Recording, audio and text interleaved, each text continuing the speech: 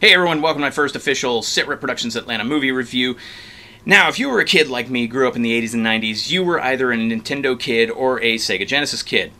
I personally was a Nintendo kid. The system came out in 1985, and arguably the biggest game for the Nintendo Entertainment System was Super Mario Bros. So in 1993, 2 years after the release of the Super Nintendo, we got the first video game film adaptation with the Super Mario Bros. Movie. I mean, it just figures that the first video game adapted to the big screen would be the biggest video game, arguably, of this generation. So the following year, we got a film adaptation of arguably the biggest video game for the Super Nintendo, Street Fighter. Boy, Hollywood was just batting 1,000 for these bad video game-based movies, because the same year we got Double Dragon. Dear God. This was my first time watching this movie. I thankfully skipped it when I was a kid, and I'm so glad I did. Now let me tell you why. Thousands of years ago in ancient China. You ever find it interesting how movies always begin with 1,000 years ago in wherever? To one son, he gave the power over body. To the other, power over the soul. 3 were given to the elves, immortal, wisest, and fairest of all beings. Sorry, I hate it when I get my bad movie narration mixed up with my good movie narration. This is the legend of... Sorry, I hate it when I get my bad movie openings confused with my mediocre movie openings. Cut to somewhere in China. Okay, so they cut their tongues out. Big deal. Ever heard of this thing called writing? Okay, what do all bad guys have against chains? Like, why can't you... Seriously. 2007, this movie dated itself. This is only half of it. Of course it's only half of it. Did this idiot honestly think it was going to be that easy for him? Has he ever seen a movie, ever? And of course, the other half is being held by some random person who happens to be friends with the main characters of the movie, who just happen to be martial artists experts because, of course, it's a 90s martial arts movie based on a video game. That's great, Banner. Andy, how's it look out there? Oh, boy, you two are crazy. But hey. George Hamilton and Vanna White's career. I know it's been on a downslope and everything, but dang. I mean, Andy Dick I can understand, but dang. Wait, so everyone's wearing masks, they've defunded the police. I mean, aside from the fact that they got the year wrong, this movie pretty much called it. Well, we got everybody in? Yes, sir. Good. I'll see you tomorrow. We're out after curfew. We're gonna be gang bait because you guys wasted so much time fighting those jerks. Whoa, guys. PG-13 movie. PG-13, okay? Oh, look, they got ambushed by a gang led by one of the few connections to the actual video game. Moby Dick over there is Bo a Bobo. You know, ignoring the fact that he looks like a Mad Max reject, how am I supposed to take a character seriously with a name like Bo a Bobo? That's not a name, that's a Pokemon. Hey, what's that? It's got sentimental value. See, there's that chain thing again. But it's okay because it's fixed in the next shot. Oh look, Doc Brown finally mass-marketed the Mr. Fusion.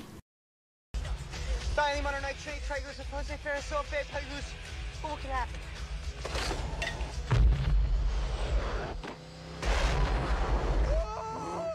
Behold the power of cheese. Hey, with this movie, that joke works on 2 levels. And of course they crash. Game over, ugly. I think what you mean to say is... Game over! Sorry, I hate when I get my bad video game-based movies confused with my laughably bad video game-based movies.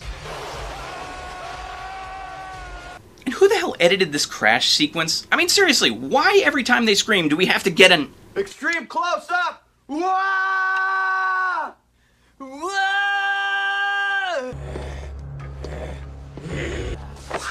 Hey, Broomhead! We're gonna sweep the floor with your skull!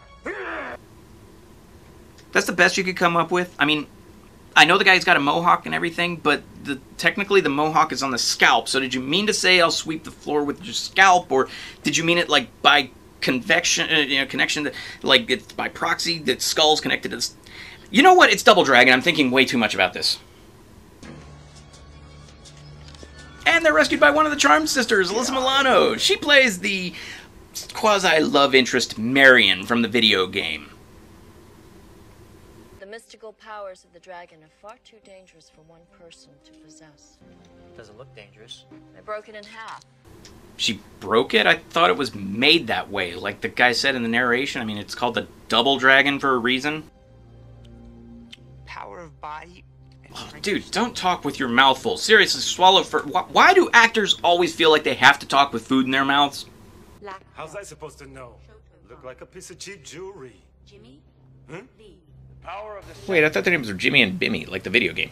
Now surrender it or die. Apparently he's part Mogwai. Not until I have my shades on. Can you fit any more nods to the Terminator in this movie? Seriously, I'm asking. One of my engineering firms came up with this. It will give you the strength of 10 men. Please, have a seat.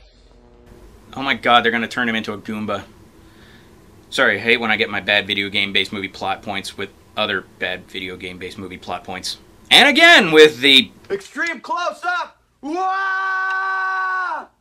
Wah! Huh, so the villain finds our heroes with no effort and no explanation whatsoever. Nice. I've taken a new name. I am Kogashuko. This guy was doing cultural appropriation before it was a thing. Was it ever a thing? You'll never find the dragons. What's going on? Run!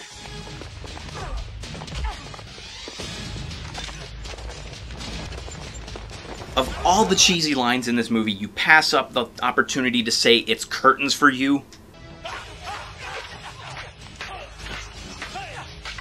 Did you hear that music? Starting to think this movie had more influence on the Mortal Kombat film than we thought. What a head case. You passed up the curtains line for what a head case?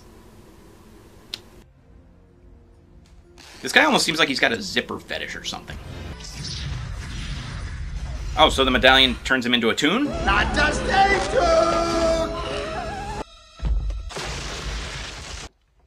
And then we're reintroduced to the new and improved Boa Bobo, who I still can't take seriously with a name like that. How do they handle him?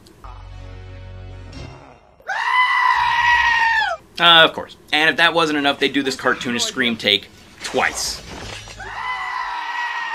Then Bobo gets taken out by this.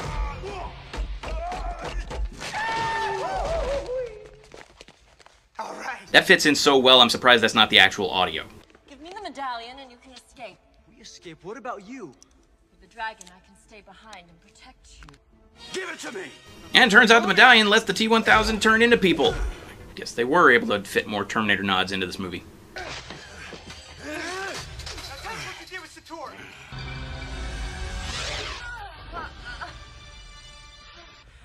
Now you've gone and locked poor Satori in this dangerous old theater. It's a fire trap. And the place gets blown up with what's-her-name still inside. And while the heroes are devastated by their loss, the T-1000 takes their half of the medallion and... No, wait, no, he just drives off.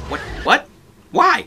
I am Kogashuko. Oh, I guess he had an important meeting scheduled with Hills Have Eyes guy here. From now on, you'll do as I say. Since when did you even have a say? Now.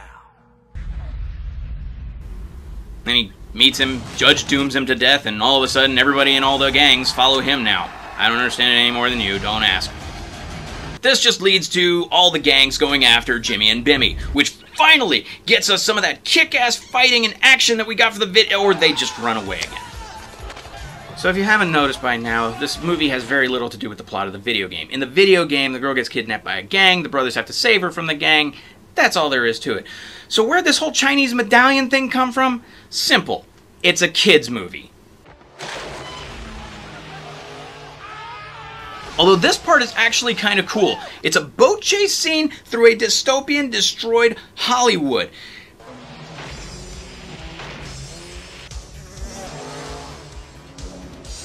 Visually, it's kind of cool. They make very clever use of the iconic locations from Hollywood, even though it was filmed in Ohio. It does a great job of showing the scale of this dystopian future.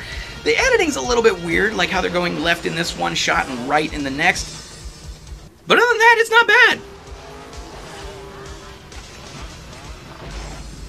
Then we get this weird fact about the river they're on. Is this river supposed to be flammable? Which leads to actually a pretty damn badass explosion. This explosion was actually so loud that even though they announced it the night before on the news, 911 got 210 calls in 10 minutes after they detonated it. Say what you want about the crappy movies of the 90s, but they knew how to blow shit up.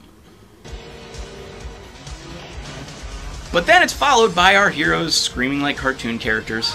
Again. Then they try to make up for it by adding another badass explosion. I have such mixed feelings about this scene. It's both awful and awesome at the same time. This water's gross. Hey, if it gets in your mouth, you get diarrhea for a week and all your hair falls out. That's what she said. Too easy. This is the first daylight gang attack in 7 years. Why are you aggravating the gangs? What are you gonna do about it? They have rights too. Yeah, maybe the gang members are just misunderstood. Huh? Right, maybe they just need a hug. Oh my god, I'm starting to think that this movie was even more ahead of its time than the makers of the film could have ever possibly imagined. Jesus Christ, change the year and it's a documentary. Even this line from the T-1000. I just want total domination of one major American city. Is that too much to ask for? Is it? Is it?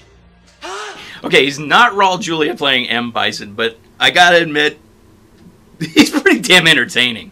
And we find out that Alyssa Milano has captured Boa Bobo, who I still can't take seriously, and she's torturing him for information by spinach torture. Spinach boarding? I don't know. It's a kid's film. Don't act dumb. I'm not acting. You can say that again, buddy. Shuko killed Satori. Are you gonna help us or not? Welcome to the Power Core. So Jimmy and Bimmy team up with Alyssa Milano to break into the T-1000's lair and steal his half of the amulet. Only to have the girl get finally kidnapped, where we get the plot of the film... wait, no, the brother gets kidnapped. Okay, there's a plot twist I didn't see coming. And then the Power Core's headquarters is attacked, and Alyssa Milano is finally kidnapped, just like in the video game, only to get rescued immediately afterward.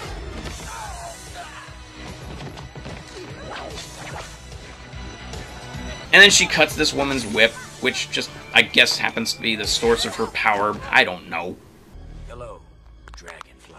So the T-1000 turns into the other brother, and we get probably the closest we'll ever get to seeing Double Dragon on the big screen. Shadow Demon, you shall not pass. You shall not pass! Come on, you know you thought the same thing. How could you not? Oh look, it's what the producers did when they were told to adapt this game into a movie.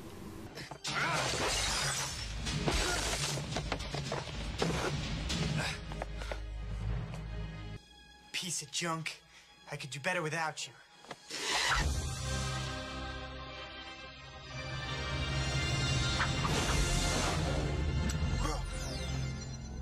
If I didn't know better, I'd say that shot was intended for a 3D movie. Get out of my brother!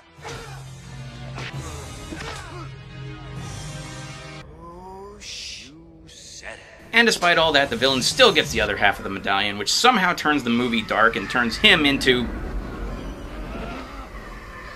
I don't know, a couple of minions from a Power Rangers movie?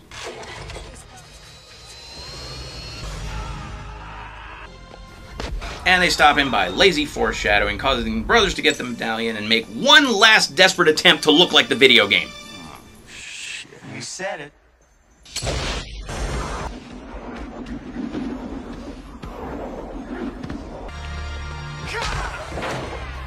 Then they Bill and Ted's Bogus Journey the T-1000 and get him to tell the cops to... Arrest me.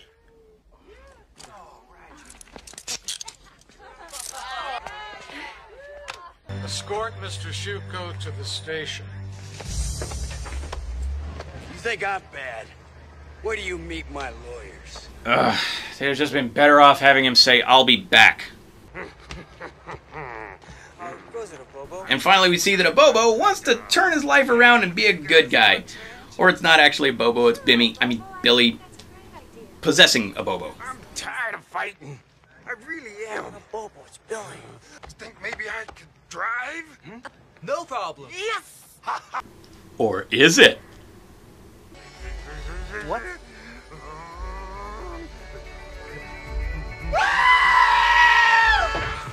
Of course this movie ends on that note. What other note could it possibly end on? This movie is terrible. It flopped in the box office, and with good reason. It came out a year after the disappointment of the Super Mario Bros. Movie, and it came out the same year as the disappointment of the Street Fighter movie. Sure, the movie was intended for kids, and it's mindless enough that if you want a movie to babysit your kids for an hour and a half, go ahead, put this on it. But 1 year later, we got the Mortal Kombat movie, which, yes, it was trying to be teen and kid-friendly as well, but at the same time trying to be at least a little bit faithful to the source material. This movie, critics hated it. Audiences hated it. Hell, even some of the actors hated it. Personally, I think I'd rather play the actual video game, and I didn't even like the video game. Granted, this movie has a very few, redeeming qualities. So if you want something to keep your kids occupied for an hour and a half, or if you want to throw back to just how ridiculous and mind-numbing the movies were back in the 90s, consider watching this piece of shit. Thanks so much for watching, you guys. I really hope you enjoyed it. I did a lot of work on this, and I've been planning this for quite a while. I've got a couple more movie reviews lined up for later this year. If you liked it, please hit the like button and leave me a comment below letting me know what you think. Also, please hit the subscribe button and hit the little bell icon to be notified when I get new content coming up. Thanks so much, everybody. I'll see y'all next time.